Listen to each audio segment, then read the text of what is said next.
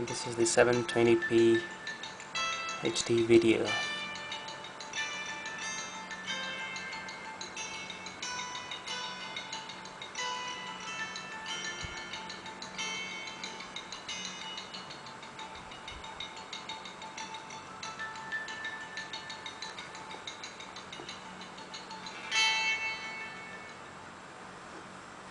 And so I guess it works fine. I'll show you one more HD video that's also 720p, but don't expect 1080p video to work smoothly on this Intel processor, because that's not what it's made for.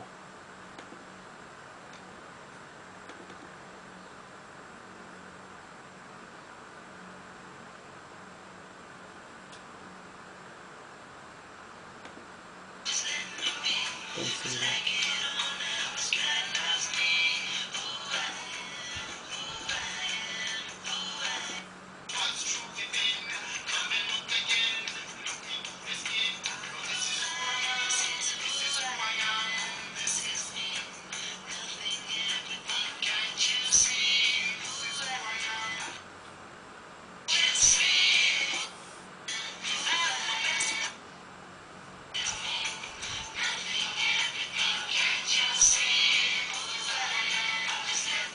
So this was another, speakers are good enough,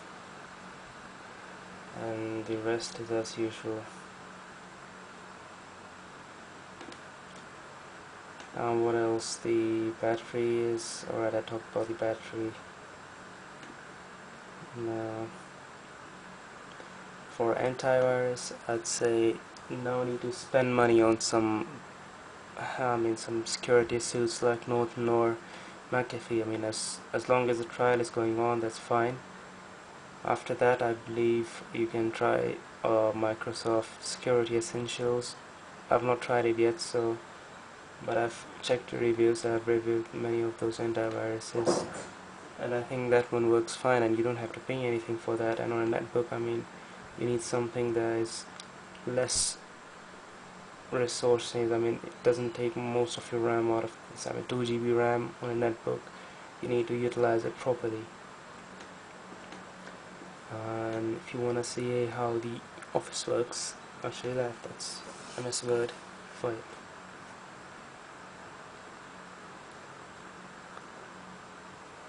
As you can see, it comes up very quickly.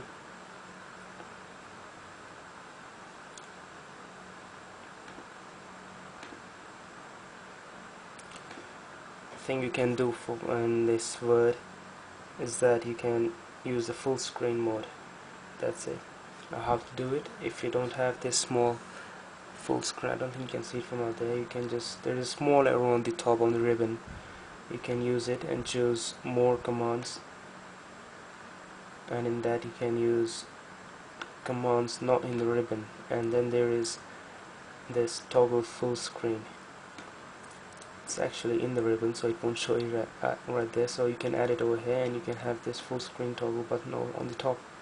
You can access very quickly. Now, about the trackpad, I forgot to mention one thing. It's partially multi-touch. Now, why I say partially? Because it's not those multi-touch that you usually find in netbooks. Now, I'll show you how it works. Now, if this is a picture gallery you're checking out, if you want to check the next photograph, you can just use 2 fingers and do it like that. Yeah, just like that. Oh no, that's for zooming. Yeah, you can just do it like this. You can use 2 fingers to zoom in and zoom out, and there are many ways of doing it. You can use your 2 fingers. The rest, I don't know. Oh yeah, sorry.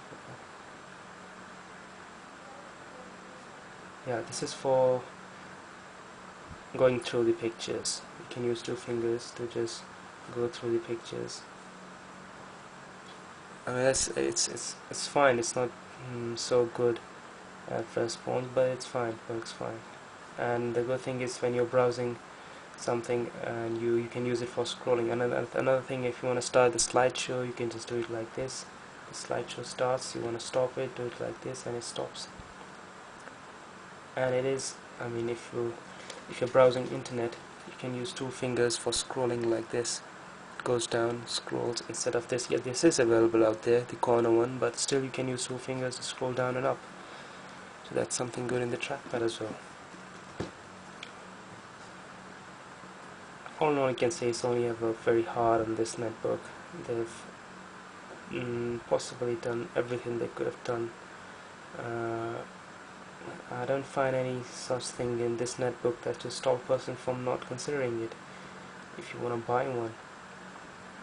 I don't think I've left with anything else. If you want to check out the webcam, it's alright. It's 0.3 megapixels. That's what you find in most of the netbooks. And the microphone is alright. The speakers are just fine, not excellent I'd say, but just fine. I think that's it. And if still I might have missed something, you can ask me in the comment section. I will just reply, or maybe add another video if you want some specific area of this netbook to be checked out in detail. I can show you up. I can show that in another video, and that's how it works. So that's all. I don't think there's anything I've missed. Still might be, so just let me know if there is something else you want to know. I'll surely reply or add another video. And so let's switch it off. Thanks a lot.